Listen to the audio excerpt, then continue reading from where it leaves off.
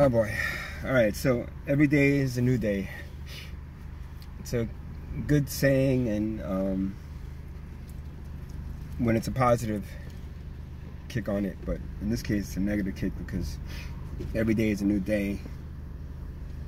You know, my attempt to wean myself off of this stuff that I'm on, that I'm not really sure. I get it on the street, and it could be something, it could be something else. Something that's even more addicting that I've never tried before. That's put into it to make it more addicting. I'm not really sure, but I go through periods of feeling good and confident, and then I kind of fall back into the trap, and then I'm there again. So I did call a rehab center, and they said they had no beds available and to call them over the weekend. So I'm gonna wait until the weekend and see if there's a bed available.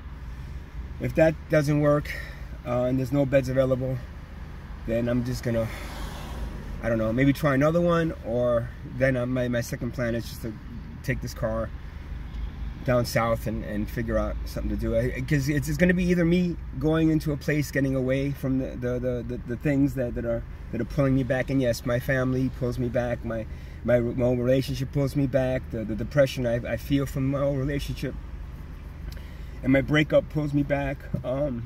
There's triggers all around, you know. So, I just gotta keep on doing what I'm doing, try to figure it out. But today's another day, a new day, and I have not done anything today, and I plan not to do anything today. And hopefully, if I stay on that into the weekend, maybe that'll help me out.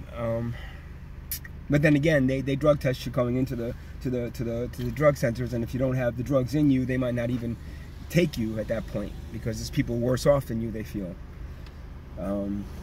So, you know, it is what it is. But, you know, again, I apologize for anybody hurt. I mean, my family that I hurt. Look, those things were things that are in my head, you know. They came out, and now my sister is not even accepting phone calls from me anymore, which is fine, I understand. But again, if maybe they would have came to me and they said, look, this is not true.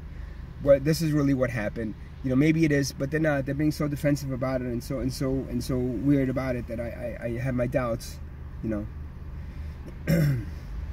So, but yeah, I am under the realization that I've done this in the past, just stopped everything, and it's been okay. But this time it's weird. There's something else. There's something else that they're putting into the shit that they're selling in the streets that they're not telling you. That's making you even more addicted to it, and making you feel like you should.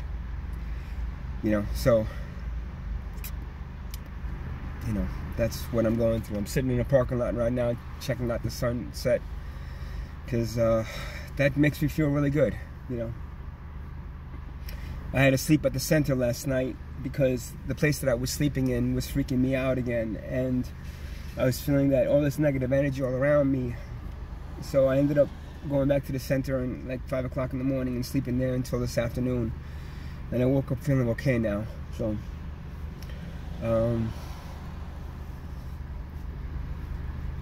you know, it's not easy. I was wrong about that. It's not easy. You can't just, you know, you can't just break free of this shit, and not in this world, not in today's world, man.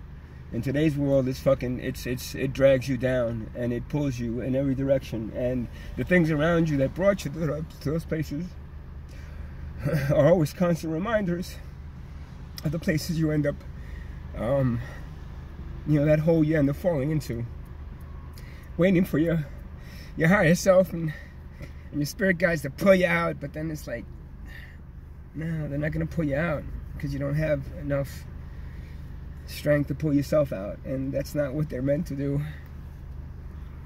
You're meant to have that strength to pull you out. So that's my message for today. A message of hope, of a new hope. I don't know. Message of you know, a hope that you can just beat something that's taken hold of you and not let go, that destroyed your life and brought you to places where you realized a lot of stuff, but then you lost a lot of stuff in between. So Was it worth it? I don't know.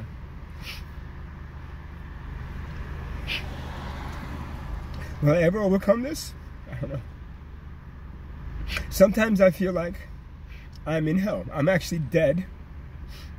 And I'm in hell, repeating the same thing over and over again. So, you know, I hope that's not the case, but sure feels like it sometimes.